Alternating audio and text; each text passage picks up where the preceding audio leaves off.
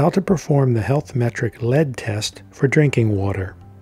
Open the foil packet and remove the pipette, testing vial, and lead test strip. Discard the desiccant packet. Put 1 pipette full of water into the test vial. Squeeze and hold the bulb on the pipette. Place the pipette into the water and release the bulb. Place the pipette into the vial and squeeze the bulb to release the water. Use only 1 pipette full of water. Too much water will cause invalid test results. Place the test strip into the vial with arrows pointing down. Now wait 10 minutes. Do not disturb the strip or vial during this time. Blue lines will form on the strip as the test develops.